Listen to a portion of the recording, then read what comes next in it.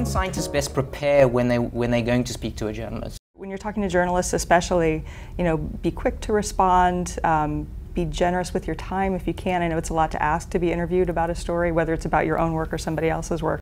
When you're going to meet a journalist, try to make a list of the questions that the journalist may ask you, and of course prepare your answers.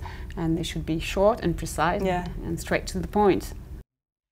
Scientists, I think, sometimes think of journalists as snakes, you know, sort of dangerous and you know, difficult to predict. But you know, as in real snakes, they're more scared of you than you are of them. So.